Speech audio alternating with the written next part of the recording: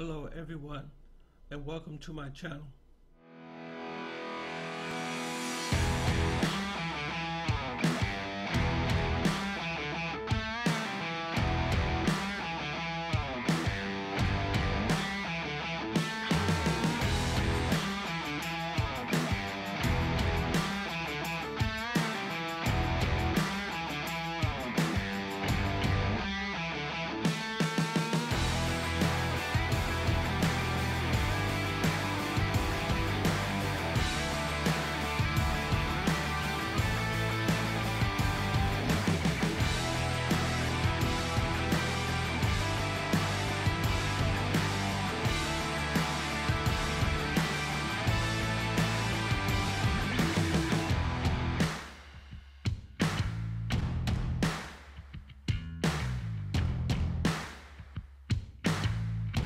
Hello everyone on YouTube.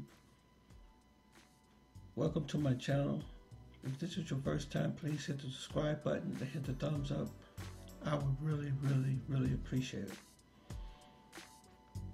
In this video, I'm going to show you how to make your own animated movie without being a professional, because I'm not a professional. I am an amateur, but I was able to create my own animation film, and at the same time I was able to put it on Amazon. Yes, I was able to post my movie on Amazon Prime. You can go to www.lightyearsanimationstudio.com, click on the link here, and there it is on Amazon. This was a long journey, but it is possible. So I want to share this, I want to make this channel for people, who may have an idea who wants to do this, but they probably don't, probably say they don't have the skills or they don't have the finances to do a project like this. So I just want to share you some techniques that I use to make this film happen. So let's get right to it. Well, 10 years ago, I had an idea to do a story, okay? And I wanted to be an animated story. So the first thing that you have to do first, you have to create the story and do what you call maybe like a screenplay or something like that. This is what I have here.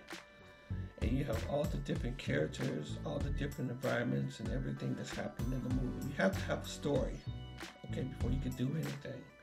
Now, I'm not saying this is the right way to do it because I'm not a professional, but this is what I did to finish my project. Okay, so this is first. Before you can even do anything, you have to do this first. Okay, this is what I had to do, because at first when I pitched the idea to the studio, they gave me an estimated cost of $10,000 to $15,000 just to start, not to finish, just to start, just to assemble a team. Okay, so I didn't have the finances, or the backing to do this. So I said, you know what, maybe I can do this myself. And I've never had no experience on doing any animation at all. Okay, so the first thing I did, I went on YouTube and I began to look at other to teach myself the concepts of animation, introduction to animation.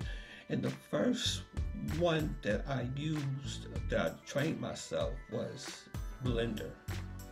Okay, Blender software.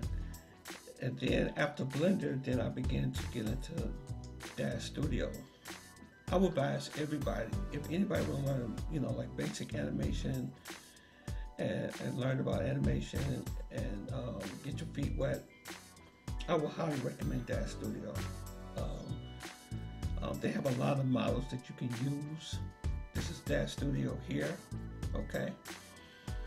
And they have lots of models that you can download for your project here. Let's see, let's go to Daz here. This is Daz Studio here, okay?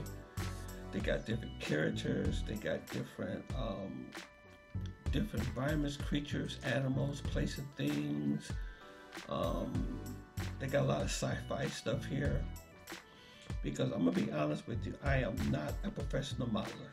I do not know how to model. I do not. So when I began to explore all these models, I said, wow, I can use some of this for my project. Okay. So like, for example, I'm working on a scene in which I downloaded here from Daz Studio. I downloaded a city called the Gribble City. Here it is right here. So I purchased the model, I downloaded it, and it saved itself into my product folder here, which is here, Gribble City, you can see here. So basically, let me show you something here. Let's kind of delete all this. Let's delete this, delete that. Let me show you how I did this. Show you what I did. What I did was, after I downloaded it, it breaks everything up into pieces for you here. All these props, they're called props. And what you do is you just click on it right here. This is the first one. There's the second prop, then it builds on. It builds the city right for you, just like this. There you go. There we go. There we go. See what I'm saying? And then after I built this, you know, I'm not gonna do it all, but after you create your scene here, you can export this into an FBX format and bring it into Maya. That's what I did. This city here, this is the same thing here in Maya. Okay. So let me just back up just a little bit. So after I learned after I trained myself on Daz Studio, then I went to what you call Iclone. Okay, Iclone has a lot of excellent tools to do a project with. You can do your own project in here, or you can export it into Maya, you know. So Iclone has, let's see, they have what you call the marketplace here. This is Iclone called the marketplace. They have lots of models that you can use for your project here. Okay. You go here, you can go to the marketplace. Look at all this.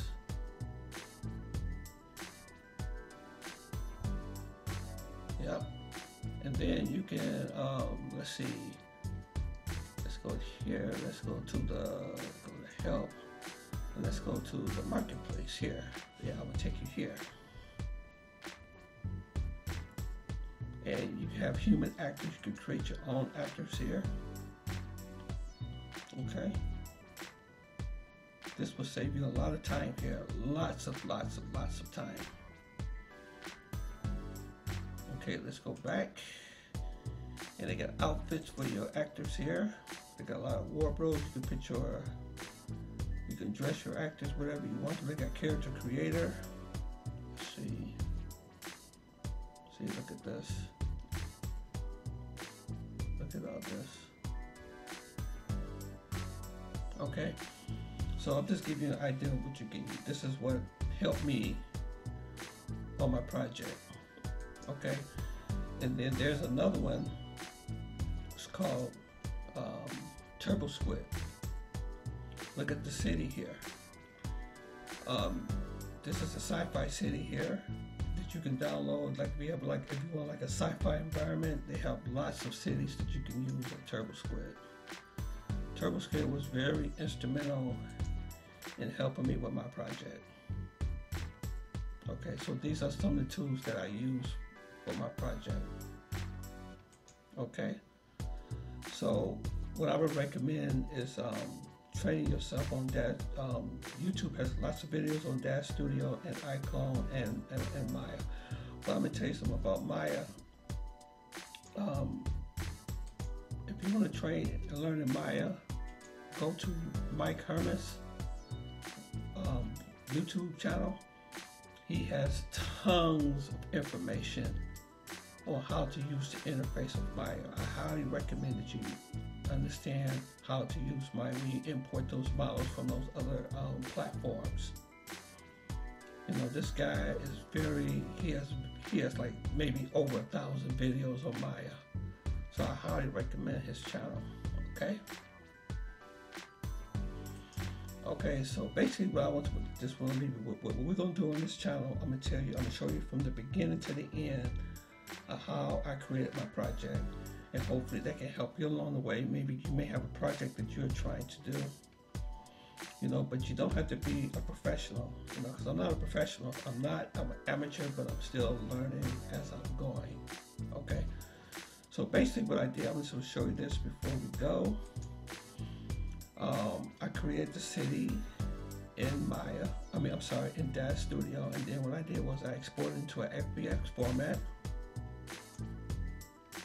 Okay, and then what I did was I imported it into Maya. This is the same city right here, but what I did was I kind of scaled it out. I did some things to the city a little bit. I'm not going to go on to detail, but these are the different views that I use to kind of, you know, scale. This is the reason why you should get some training in Maya, so you can be able to do some of the things that I did. Okay, so what I did was I picked what you call an image plane back here with the clouds. I downloaded it from Google, and I kind of gave it like this really stormy, like, because this is like an apocalyptic type of event. You know, the city is being attacked.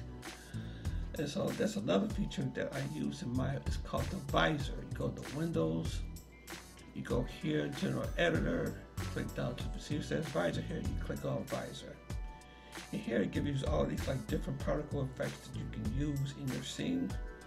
So for example, like I use like fire, smoke.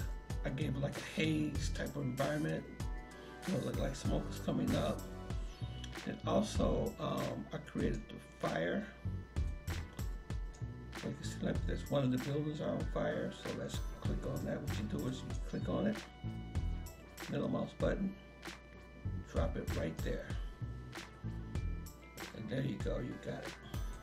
Okay, so what we're gonna do is I want you to show you how detailed Maya is, or how the image, how Maya renders these images so clear. So let me show you here.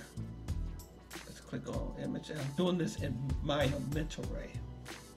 Okay, we're gonna get into that very soon, or maybe on the next video. I'm gonna show you a little bit more. But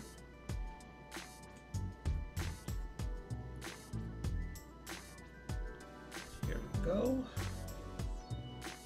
I hope it shows the fire. Sometimes it does. Sometimes it does, and sometimes it doesn't.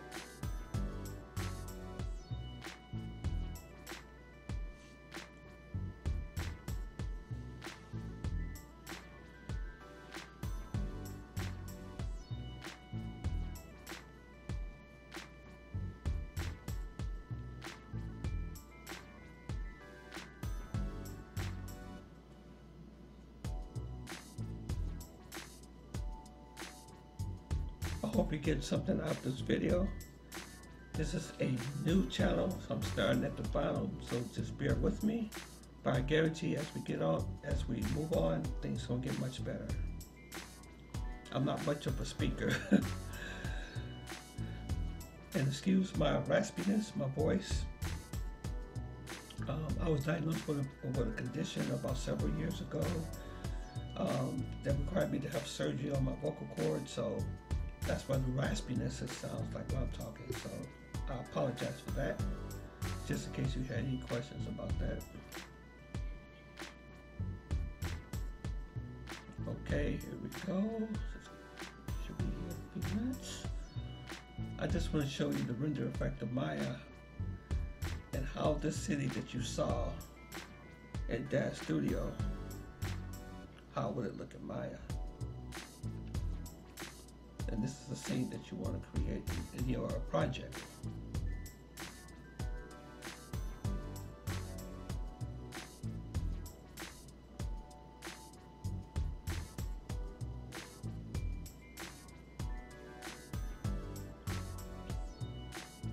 There we go.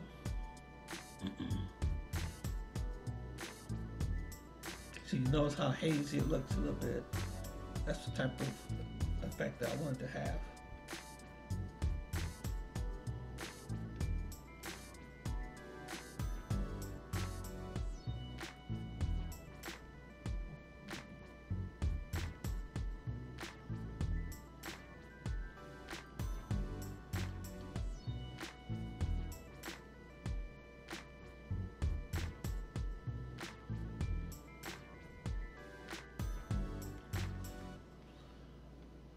Look at that, it looks excellent.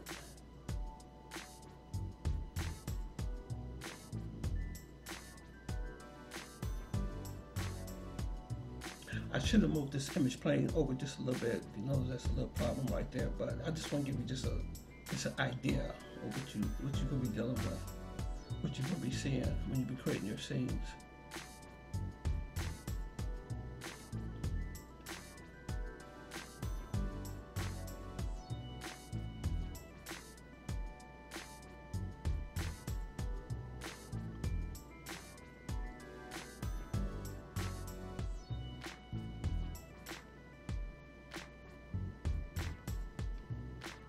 Go. Almost there. All right, there we go. Okay, so I hope you got something out of this video. In the next video I show, we'll start from the bottom and then we'll work ourselves up to the top on how to create your own animated movie on a very, very, very short budget. Okay, and you don't have to be a professional. Okay, thank you. Have a good day.